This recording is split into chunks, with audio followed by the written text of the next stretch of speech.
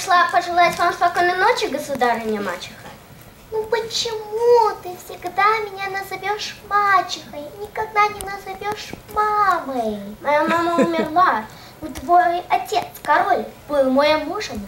Значит, я твоя мама. Но король тоже умер. Да. Ну иди.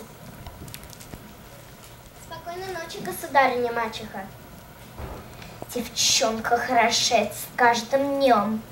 Зеркало, зеркало, ты скажи скорее, кто на свете всех умнее, всех умнее и певее?